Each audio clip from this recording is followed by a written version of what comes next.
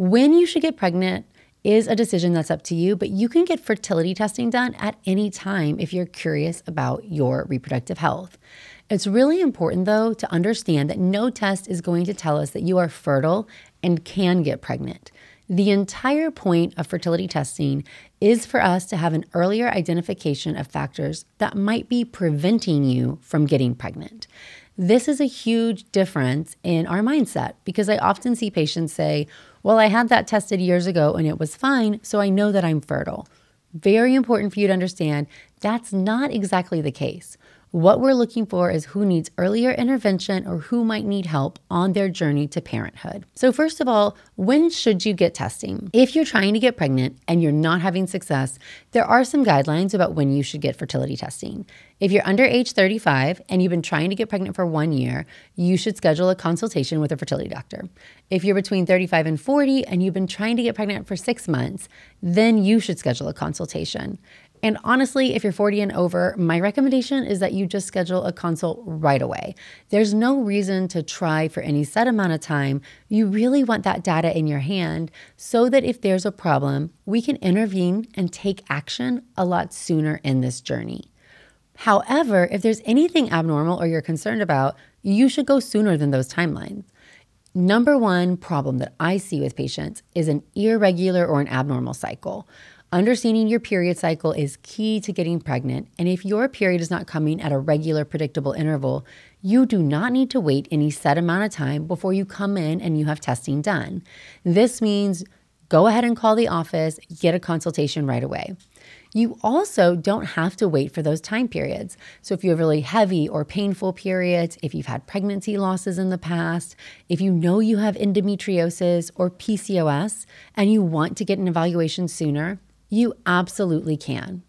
I also see patients who are waiting to schedule a visit until their gynecologist brings this up to them, thinking, well, if my OBGYN's not bringing it up, everything must be fine. And the truth is, that's not always the case. Your gynecologist is there for preventive health, to make sure you're up to date on your pap smears, to talk about contraception. And unless you are bringing up your family planning journey, you can't guarantee that they are going to. This means that you have to advocate for yourself and know what's important for you along the way. When it comes to testing, you don't need a referral. Your doctor can send one, but you can just call my office or any fertility office and say, I'd like to have fertility testing done, and we will schedule you. I think it's really important to understand what you're going to do with the information. And you know, I always ask, what's your goal? Because that's paramount to us doing the correct testing and being able to interpret and process that data the best. But you've heard me say it before, you can't make decisions on data you don't know, and I'm a huge fan of early testing, and if our worst case scenario is all the test is normal and you decide to try on your own a little bit longer, you can at least do it with peace of mind that there's nothing else preventing you. When it comes to testing, let's go through evaluation of both male and female partners. So for the male partner, it's pretty straightforward. You're gonna have a semen analysis. With a semen analysis, what we're looking for is to get a full evaluation of the sperm. This is going to include the volume of the sample, the concentration of the sperm, the motility of the sperm, and the morphology or the shape of the sperm. The semen analysis is also going to give us information on the pH of the sample, if there's any immature cells or white blood cells. So there is some additional information gained from that sperm sample. But this is the first-line test for the male partner. It actually tells us a lot about male hormones because sperm and testosterone are made at the same time.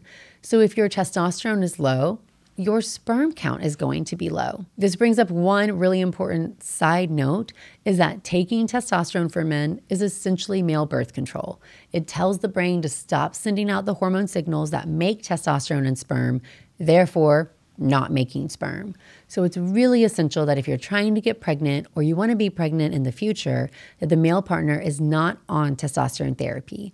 This doesn't mean that low testosterone is not a problem, because of course it can be, but there are other safe medication options that will help you boost production of testosterone that do not harm sperm production. When it comes to female factors, there's a lot more that we have to test, unfortunately. So in general, what we're looking for is, number one, a really thorough medical history to see if you are ovulating. And what's the best sign that you're ovulating? This is going to be a regular, predictable period. And so we're going to get into the nitty-gritty. How far apart are your cycles? How long do they last? Are you tracking ovulation? What are you using? When is it coming? This means you know right away, I'm going to ask those questions. So open up your phone or your cycle tracking app or your calendar and pay attention to the data it's giving you. That way you have it readily available when I'm asking these questions.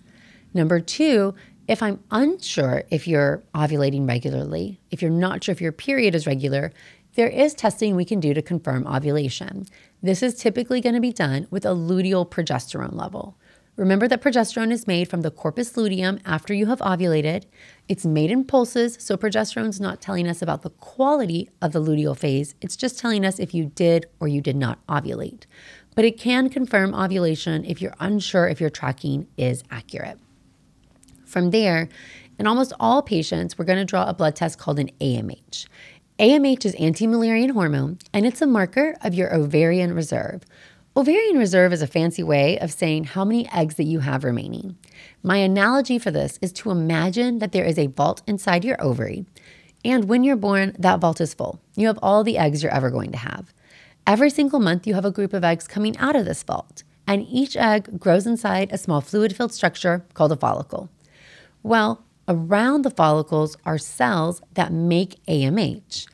In one given month, you're going to have one of these follicles or eggs grow, mature, and ovulate, and the rest of them are going to die. But what's really fascinating is that when you have more eggs in the vault, typically when you're younger, you're going to have more eggs coming out of the vault every month. And when you have less eggs in the vault, you're going to have less coming out every month. So the eggs outside the vault are a surrogate marker representing how many eggs you have remaining. So AMH made from the eggs outside the vault is also representing how many you have. To put it simply, more eggs remaining, more AMH. Fewer eggs, lower AMH. AMH is just a blood test and it's not perfect. It is going to fluctuate a little bit month to month because our body's not perfect. You will have a different number of eggs sent out from that vault every single month. But we're looking at the average to get an idea if you're at your age-related norm or if you might have more or less eggs for your age. Importantly, AMH is not telling us if you're fertile or if you're infertile. Because if we think about it, if you have 5 eggs outside the vault or 20, as long as you're still ovulating, you're ovulating 1 egg. So you have the exact same chance of getting pregnant as somebody who might have a higher or lower AMH. However, you will have a shorter reproductive lifespan. You'll go into menopause earlier, and this severely could impact your reproductive goals and your timeline.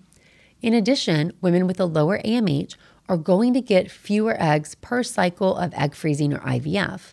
Because when we do those treatments, what we're trying to do is get all of the eggs outside the vault to grow. And I can only make grow what is there. However, AMH is really insightful to us. And one question I always ask is, if yours is low, why? There might be some common causes that can contribute to having a low AMH that also do cause infertility. Examples include smoking or endometriosis. So it's not quite as simple as saying, oh, AMH doesn't impact your fertility, but it might not prevent you from getting pregnant and it might not be the cause of infertility if you are having trouble. In addition to the AMH, we like to do an ultrasound determination of your follicles. This is called an AFC, antral follicle count. Honestly, what we're doing is we're looking with vaginal ultrasound so that we can count the small follicles that are outside the vault. We can actually see them.